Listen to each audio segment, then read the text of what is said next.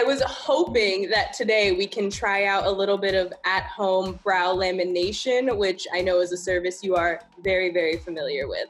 Okay, yeah, so it's basically a perm for your eyebrows. So we use your own natural brow hair, we set it into place, we use a solution that kind of changes the hair elasticity and allows us to like manipulate it. So when you were saying bald spots, it's really good to like cover bald areas. It makes the brows look a lot fuller, really fluffy, or you can have them be more manicured too. Since the stuff London uses like in her salon is more of like professional stuff for professional use only, we're gonna be trying out some at-home brow lamination kits from this brand called Elevate the Beauty. We would start with the cleanser just to clean up anything that might be left over on your brows. We have a cleanser at the salon that we use, but sometimes I'll just use witch hazel too. It's like a little bit nicer and it's more soothing. I actually don't smell anything. Me neither. There's a stopper, that's probably. Yeah, that's why. I did the exact same thing. Okay, so the lift solution is what is breaking down the protein and it's breaking down the brow elasticity, but that's what allows you to reshape the brow. Push the solution up, but try and keep it really on the brow hair versus pushing it into the skin. Okay, so not too like firm with that pressure. Yeah. Okay. Yeah.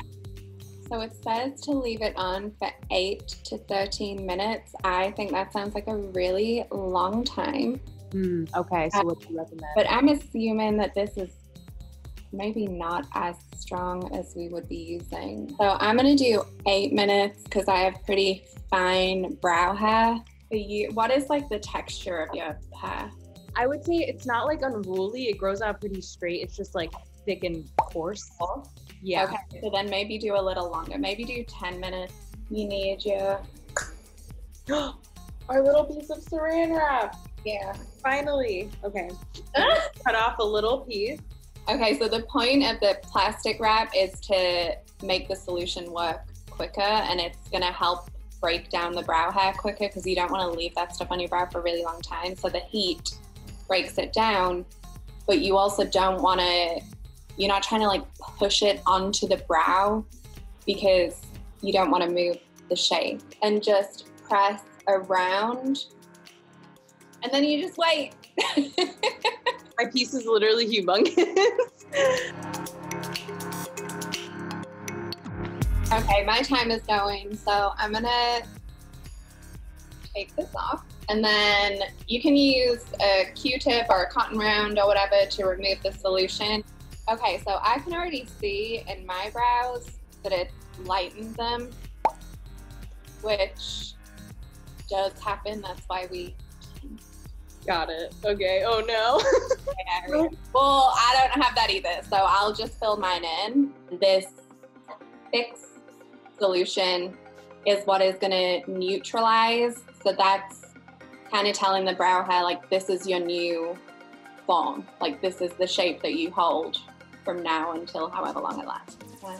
This really is just like a little baby perm for your eyebrow. Exactly. I'm usually a little bit more generous with this because you really want it to neutralize anything that you missed. Again, kind of placing versus like pushing it into the skin. You want to leave this on for the same time that you left the previous step. Wow, I'm actually shook. I'm not kidding. Listen, nothing is gonna replace your own work, but I'm glad like you actually I don't know, I think I just did. And then the final step is the nutrition, which is just this. So yeah, the nutrition step you definitely want to do because the brows can get a little bit dry and they can feel a little bit brittle. So you want to make sure that they are staying nourished, and as time goes on, if they still feel a little dry, you can continue to use this. Oh, it actually smells quite nice. Ooh. Oh, you know what it smells like? What? It smells like the La Mer oil. Oh my god, listen. You think I know what You think I even know what a whiff of La Mer smells like? You're wrong. Wow, I have to say I am loving the results. Okay, I'm not gonna lie, I love it too. Really nice. I'm like looking at my other brow and I'm like gross, and this one is like squishy.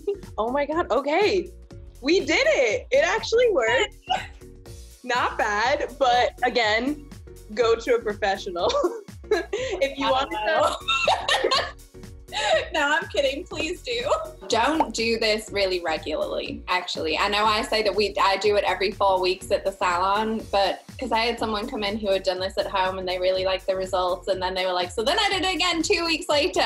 Like, no, you want to give your brows time to like grow, and don't be overdoing it and burning your brows off. And when you first get it done, you don't want to get them wet for the first 24 hours. Got it. So I gotta be like this in the shower. It's like, oh, it's Legally Blonde, you know? It's a Did your eyebrows? Yeah. You got the shower? Hi, it's Nico from the future. I just wanted to pop in and say that this kit did the job, but it is definitely not a professional service. I would say that my brows started to go back to normal a week and a half into doing it.